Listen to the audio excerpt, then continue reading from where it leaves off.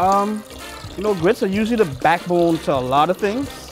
Often overlooked as a simple breakfast side. Some lovely, lovely little bit of butter in those grits, make it nice and lush. Grits are more often a critical element in many well-known Southern favorites. I'm Dr. Howard Conyers with the gritty details on grits.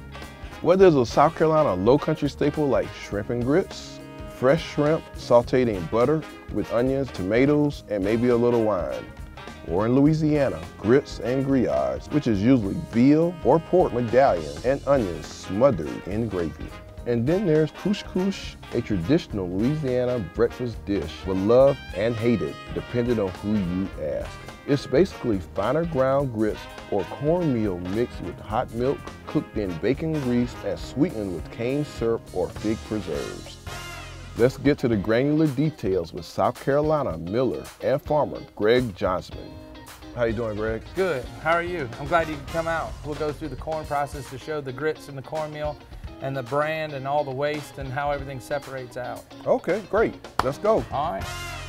When you're making grits, I don't need really large stones because I'm not trying to cut it down. I'm trying to move it through and make it, you know, uniform. This stone in general means a lot to me. I don't know when it was dated. It's a pretty old stone, but when I was taught to chip stones and when I was taught to mill, the mill that taught me, this is what he taught me on. Every mill has two stones. So a bed stone will hold constant and your runner is turning right against, and the corn or other grain is coming in through the center, and then it's going out of the stone. As the grain comes across the surface is what's actually cutting it. Ridges and furrows chiseled into stones crack the kernels and serve as channels for milled grits or flour to escape and to dissipate damaging heat produced by the friction of grinding, protecting the grain's nutritional value. You did all that work farming, or someone else did all that work bringing that grain. How do I bring it to the table or to the chef in the most just 100% natural way possible? We're not inventing anything new. We're just using old principles to keep things going. Corn is made up of basic 3 layers. The bran we want gone. We don't want it at all. And then we're down to the endosperm and the germ. The germ's soft. It's a center. There's only so much I can make. It's almost gonna make cornmeal. The grits most people eat today are usually quick grits, which are very different from grits eaten 100 years ago. For one thing, like most corn-based products, older varieties were more nutritious, higher in protein, nutrients, and less sugar. Today, a lot of people are bringing back old varieties of corn. Dr. Brian Ward specializes in organic farming practices, working with heritage seed varieties. What is this? This is Sea Island Guinea farm. Wow. This is some Jimmy Red right here. Things they're talking about is that by the year 2050, we're gonna have to produce twice as much food on half the land with half the resources, you know, and potentially half the water. And so, I mean, trying to do this with sustainable old lines, you know, heirloom lines, landrace lines, for breeding, taking genes by cross-pollinating and creating new lines, okay, that can produce a lot of food, but yet have the genes that are required to do that: drought tolerance, disease resistance, insect resistance, things like that. Vital work. It has to be done. Since it takes a lot of hard work, is it better to go try to find some old farmer or somebody that has it in the crib somewhere versus trying to backbreed it? Yeah, it's a lot easier doing that. When a line is near extinction, okay, and it gets contaminated, like it gets cross-pollinated on accident somehow, then you do a thing called backbreeding. Once you know the genetics of the original and you know the genetic of what it is now, then you back-cross and then isolate the lines and try to maintain that original line. That takes years to do. Finding heirloom varieties takes detective work and even Facebook friends. Well, one of the things I do, I have a sort of famous Facebook page. It's pretty famous. Dr. David Shields is one of many people hunting for old seeds. This is Jimmy Red corn, the seed for this plant right here, and I want you to have it. Oh, thank you. I put a list of the most wanted lost vegetables and grains up, and I put Cox Prolific up. Could this be the same corn? And she said, this is it.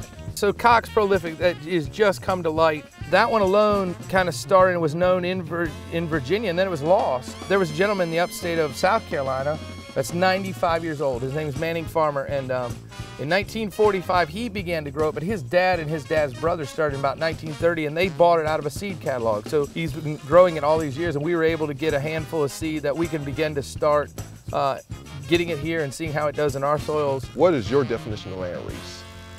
A land race is a variety that has been selected by farmers who base their selection on taste as well as productivity. So it's a farmer improved variety. Now what's interesting about land races is that some of them are extraordinarily ancient, and they've come down to us as gifts. The entire wisdom that certain cultures had about flavor are embodied in the plants. They're not in ag books, but the plants themselves are a culture's sense of nutrition. Every variety has a story, every variety has a difference, and Jimmy Red is one that we're really focusing on and have focused on.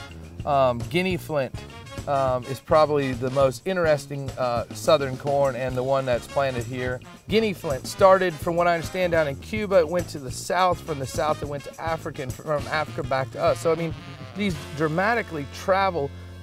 Here in this coastal zone of South Carolina, and also down in the Gulf Coast, Louisiana, around Mobile, Gulf Coast of Mississippi, there was a bug, a corn weevil. So they had to plant a denser corn.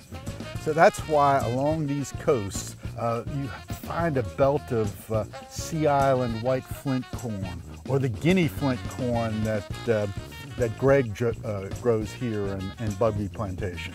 These guys aren't just growing older corns, they are returning to old methods for milling them. What's so important is this is where kind of milling starts in the U.S. The mill itself is called Queen of the South. It's called a post mill because it's got 4 wood posts, but it's an underrunner. And an underrunner means exactly that, is that the stone on the bottom's turning. The separator, the grit separator, is the oldest known grit separator anywhere.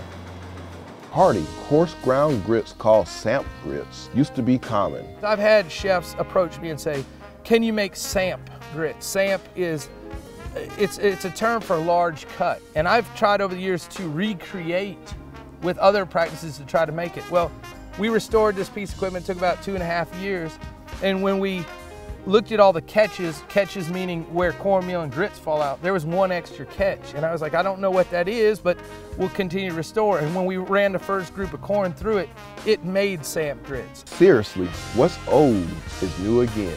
The countryside of the South is filled with a lot of old believers who kept...